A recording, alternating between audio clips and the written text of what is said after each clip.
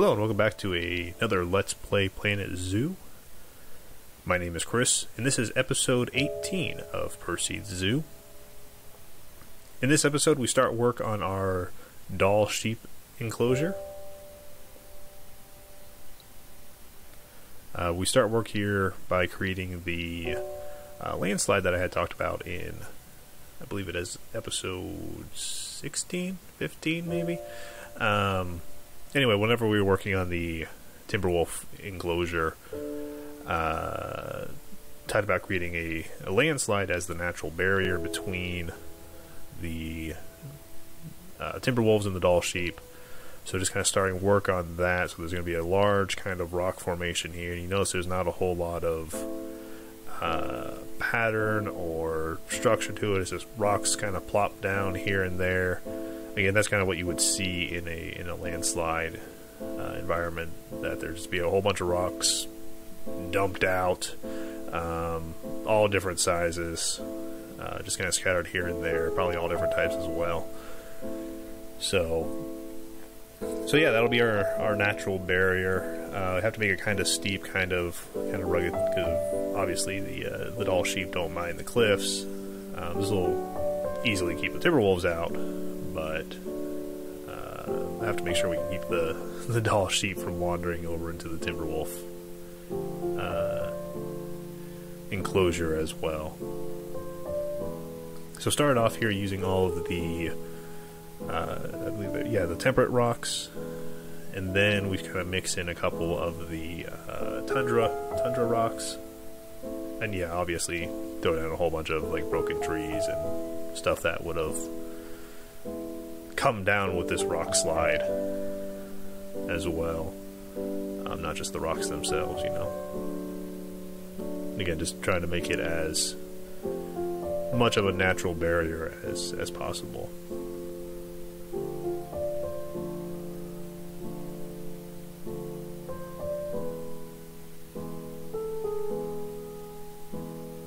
So now we're going to start throwing in some of these Tundra rocks as well to make it look like these rocks came from higher up on the mountain. You know, they're from a different either level of the rock face. I mean, again, you can see it from looking down. You see the transition from these temperate rocks to these Tundra rocks. So it kind of creates like a visual cue that these rocks came from up above. And it kind of blends the two, since right here we do have kind of a transition point, because we're going to be moving more into a tundra environment and then more towards like an Arctic environment. So creating a nice gradient almost, the transition between these two zones and these two exhibits as we kind of again walk around our mountain. So we're going to have our kind of more temperate mountain moving into a tundra mountain, and then finally moving into more of an Arctic mountain. Right here I'm just kind of dumping down some dirt pieces to still kind of sell the illusion that this was a rock slide. So there's a lot of loose material kind of sitting on top of these rocks still.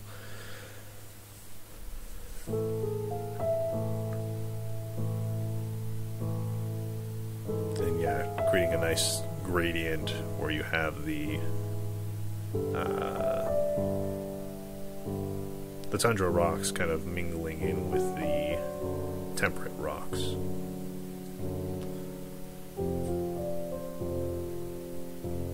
So now we're going to actually start on the cliff face here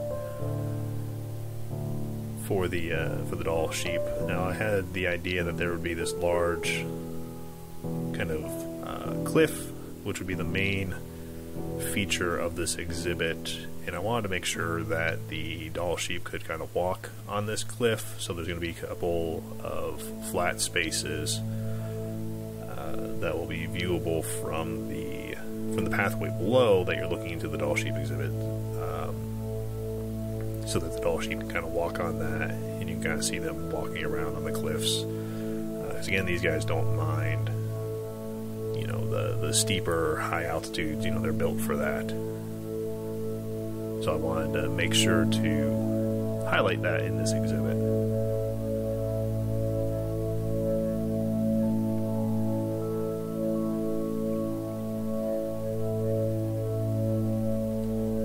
this is our first kind of rocky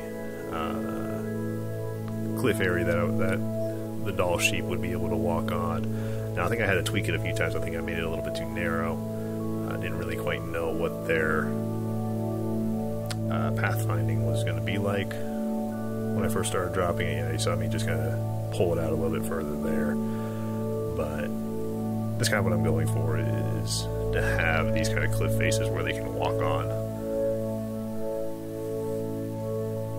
and then just making this like a nice looking cliff face. Lots of striations, lots of kind of detail here in the rocks to kind of sell the illusion that this is in fact a cliff.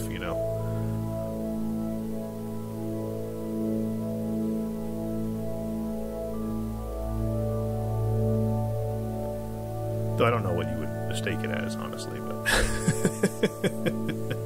that there looks like a plane to me. You sure that's not supposed to be next door with the bison?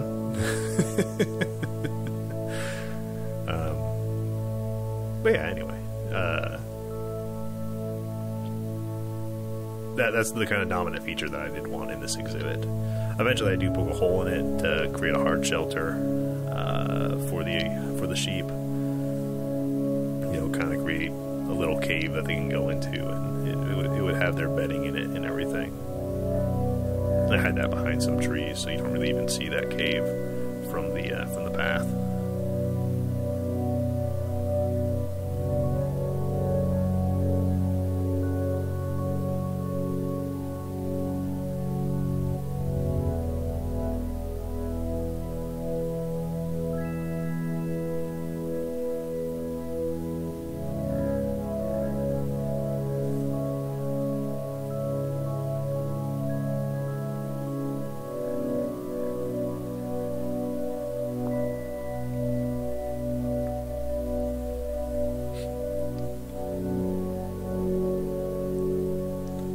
Also creating a kind of steeper grade here on the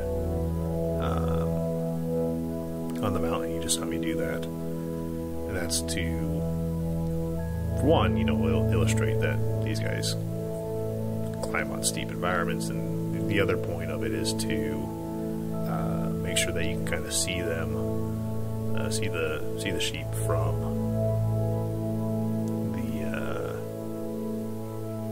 the ground there, so that if you have a sloping up environment like that, you'd be able to see them a little better.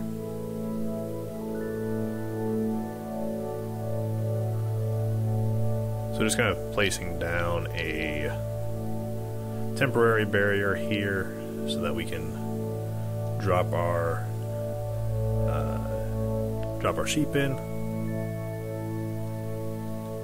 Then again, get a better idea of what their pathfinding is like and their needs for this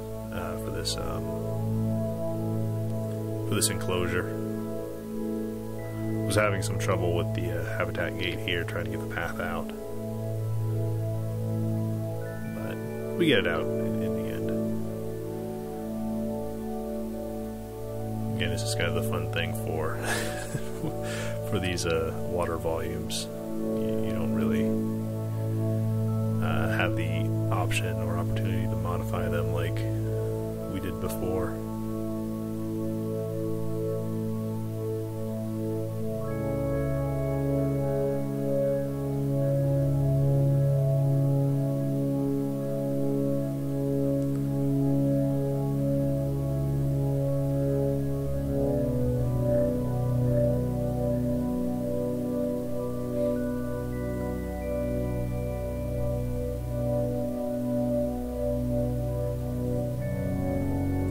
Yeah, just kind of grabbing a whole bunch of them here, since they can have a herd size of up to like 30. So I wanted to have plenty of sheep initially. I sent some of the smaller ones back because who wants a little itty bitty sheep? There was one I did get with like 0% size that I decided to keep because he was so cute. He was itty bitty compared to the other ones. But yeah, anyway, you know, immediately see after I drop these sheep, like, oh my gosh, they're like little 4x4s. They can climb anything. So yeah, immediately have to go through and make some bigger walls and stuff that they can't jump over.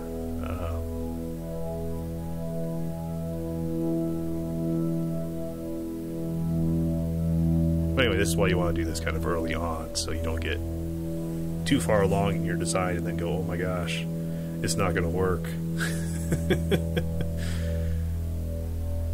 These sheep are Spider-Man.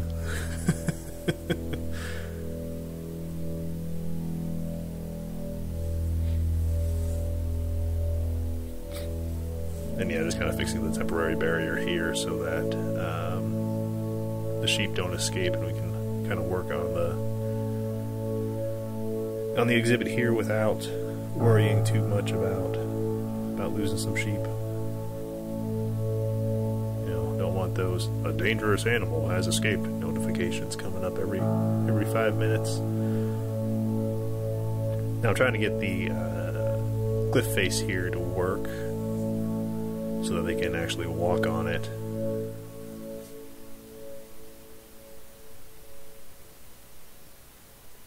I'm just kind of bringing the cliff around to kind of meet up with the mountain here.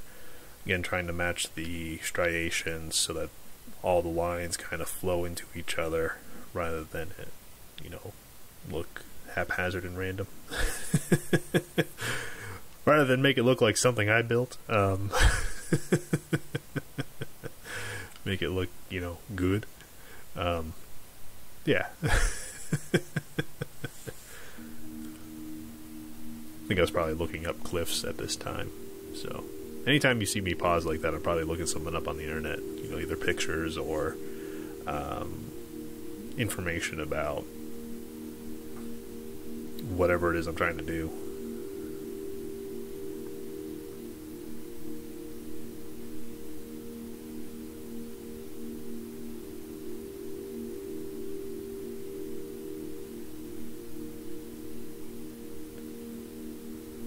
One thing that's really helped me build better in the Planet series it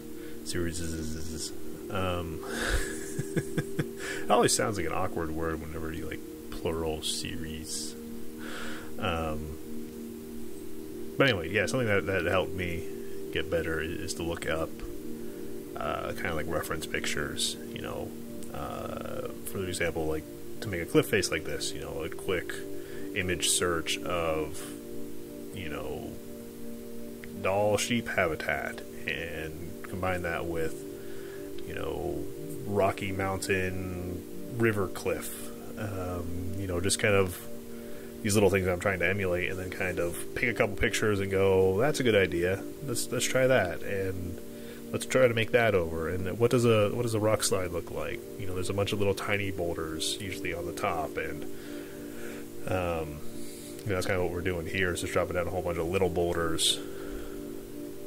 Again, because it's a rock slide, it hasn't had time to erode yet, so you're going to have a bunch of things just kind of loosely sitting on top. You're also going to have a whole bunch of, you know, mud and debris that kind of slide down, so putting in these, you know, making it kind of more dirt-like instead of green grass. You know, just look up reference pictures for whatever it is you're trying to do, and then just kind of mimic those. At least it's really helped me, if you're not doing it already.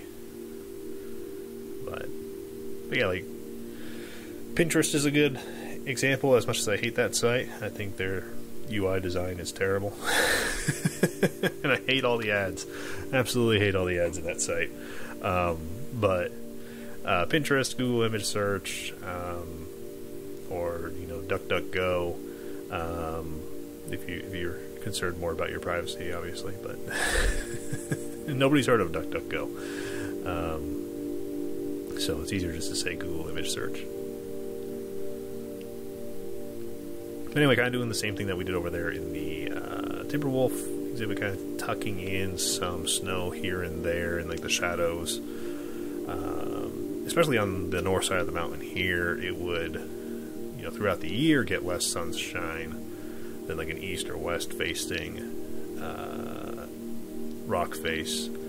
Thought about dropping some ice, put a little bit here and there. I don't really think you notice it a whole lot. Yeah, actually, you don't notice it because I deleted it, but but anyway, like the ice texture, it looks really, really cool, but it's kind of like a hard texture to use. Like it feels a little too artificial almost. I don't know. I'll try using it over in the polar bear exhibit. Maybe it'll look better when it's next to snow and stuff, but it just felt a little too artificial. Kind of when it's tucked into these environments, I guess. But anyway, we'll try it. But yeah, just kind of doing the same thing over here, adding snow to the shadow ears, now kind of creating the peak of our mountain here. Again, kind of smoothing out this geological formation line, striation line. A little striation line. That sounds scientific. Striation ridge. Maybe we'll call it that. Ooh, that sounds real fancy. The striation ridge of the Rocky Mountain recreated rock face here. I'm making it worse. I should have stopped talking. There were a couple good science words in there at first. Right? Yeah.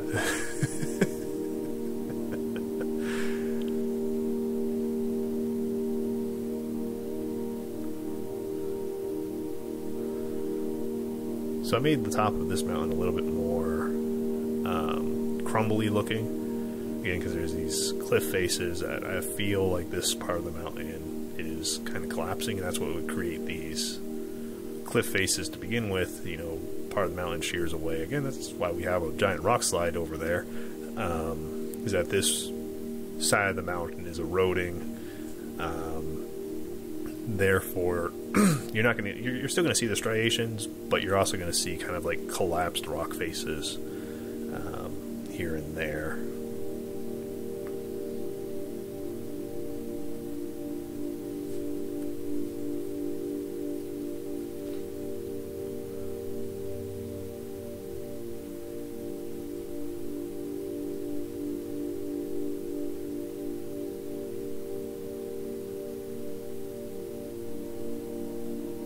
Yeah, starting to take shape now. This is getting closer to what the final rockscape's going to look like. Able to remove some of those temporary fences. Go back in here and start dropping some more snow down again, because I want this to be snow capped. So this one's going to be a little bit heavier snowed in. That sounds right.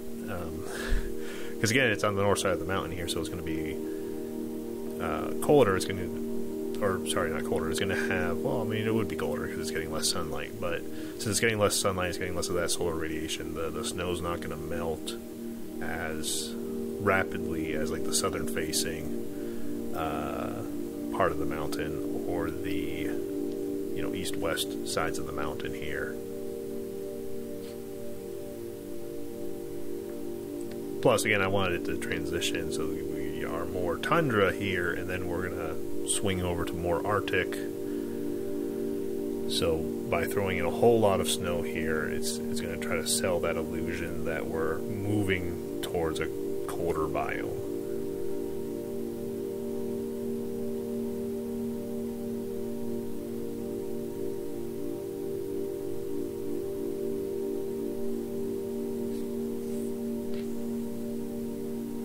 Which I don't know how I'm going to transition from. I'm thinking about now. I mean, we're going from like freezing cold to the Amazon. It'll be an interesting transition. I'll have to see how we do this. Because if you remember from the episode 14 and a half, we swing around this mountain area into the Arctic, and then we've got like Central and South America, where that line is over in the far western part of the zoo, that path line out there. So that should be interesting.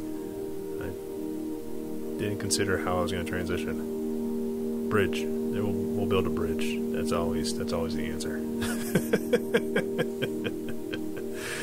Yes, just drop a bridge down, and then it'll be yeah. So you cross the bridge and you're in the tropics. It's cool. Don't worry about it.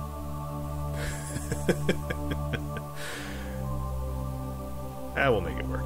It's all good. If not, we'll go work in Africa for a little while.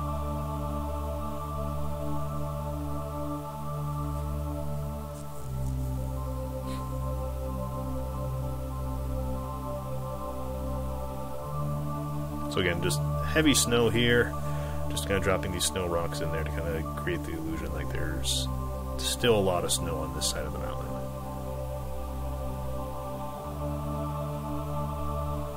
Even here, like on the eastern faces, because again, you get the morning sun, wouldn't be as strong, plus it'd be lower in the horizon than you'd, as the sun kind of goes around the mountain here, this side would still have tons of snow just because it's not getting that strong, midday sun.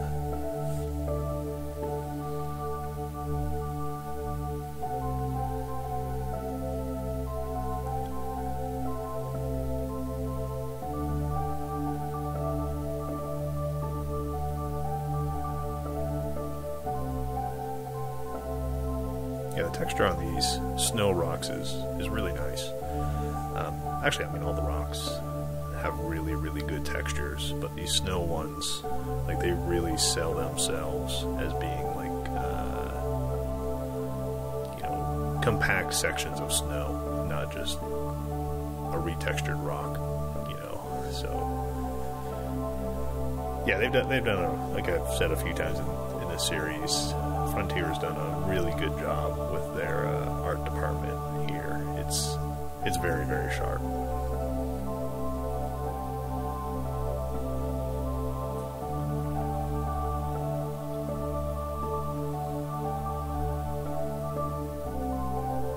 So just kind of taking a look at the mountain here, seeing if there's any more rock work that needs to be done. I'm pretty sure this is getting towards the end of the rock work. We're going to start working on the foliage here.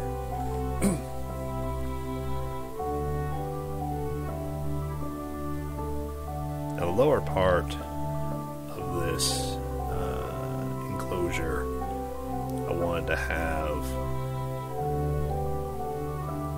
kind of more dense forest. Up here, just kind of, again, very small trees. It's snowed in most of the year, so the trees that are up here have a much shorter growing season, so you're just going to get little nubs. Also wanted to tuck in a couple trees here and there, like little ones that may have, started to grow back since this rock slide, some little bushes here and there. Make it look like the forest is starting to come back. I also had the idea, I know these little willow bushes would grow more along the stream bed, but I had the idea of kind of tucking them here to make it look like there's a plant or tree or something growing up along the cliff face. They also have this one willow bush that's kind of like on a crooked branch, and it's kind of like growing sideways, so it was kind of perfect for, I'll just tuck a little thing, little tree here, like it's growing out of the side of the mountain, because every now and again you'll see like these little trees that are desperately trying to grow out the side of the mountain.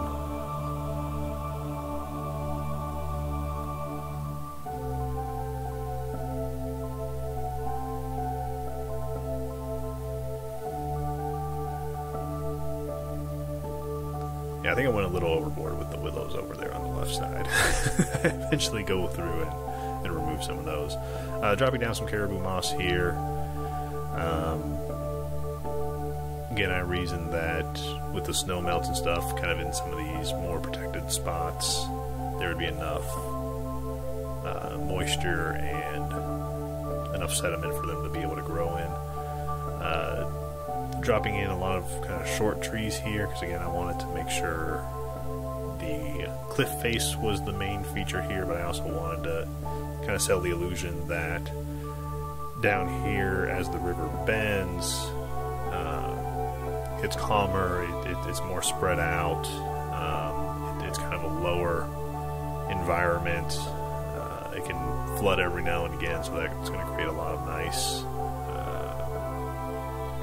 really nice soil for these trees to kind of grow in. But again, they're all kind of short because it could flood, so we're not going to have a lot of large old growth trees because it floods, it erodes the mountain falls down in the trees, and they don't get to be very big.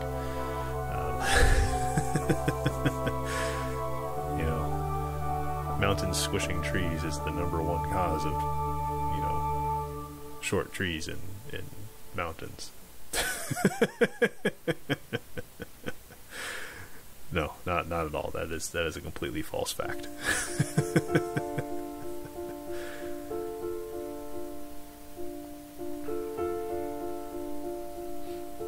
Yeah, I think they were complaining about the trees in here, but I said, screw it. You guys can deal with it. Yeah, and then I get rid of those willows because the coverage was just way too much. Didn't realize that they didn't like a whole lot of... I mean, I guess I should have realized that because I looked at their environment, but yeah, they didn't like a whole lot of trees. So, kind of cleaned some of this up to make them a little bit happier on the foliage coverage. And then go through and pop a whole bunch more down, because that's what I do. I like things being dense and lush and pretty looking.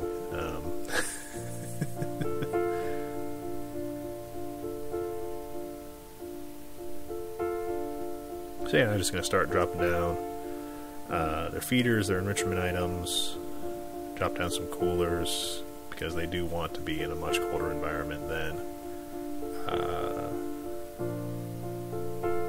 where this zoo is located.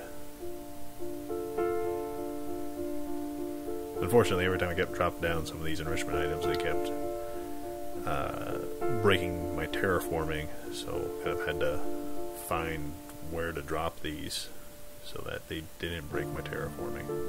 And just kind of spraying them all throughout the exhibit to kind of give the animals reason to move here and there.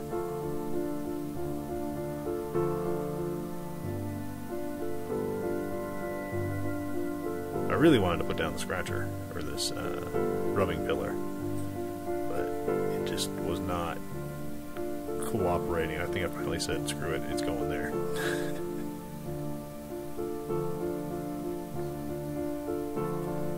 Dropping down some more rocks here and there. Again, with the ultimate goal of wanting to get rid of these temporary fences I dropped. I'd rather have it look like there's natural barriers than, and here's the wall to the exhibit. Don't pay attention to that. Again, tucking in some more snow here and there, just to kind of sell the illusion that this area stays more snowed in. And I just noticed, like, all of my caretakers were, I guess they were delivering animals, that's why they were all on that side of the on this side of the zoo. I just kind of panned out there, and there's like, I don't know, 10 caretakers standing around. But that makes sense. They were dropping off animals, so.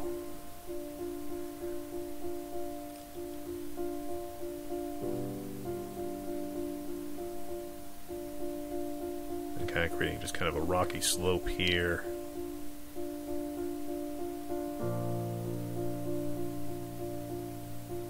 Again, because I want to show off the animals'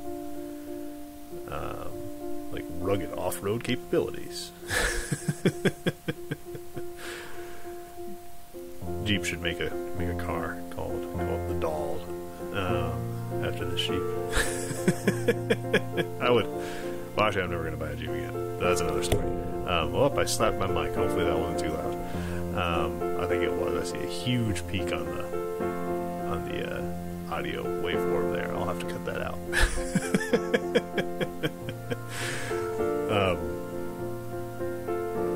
Anyway, we're getting close to the end of the episode here.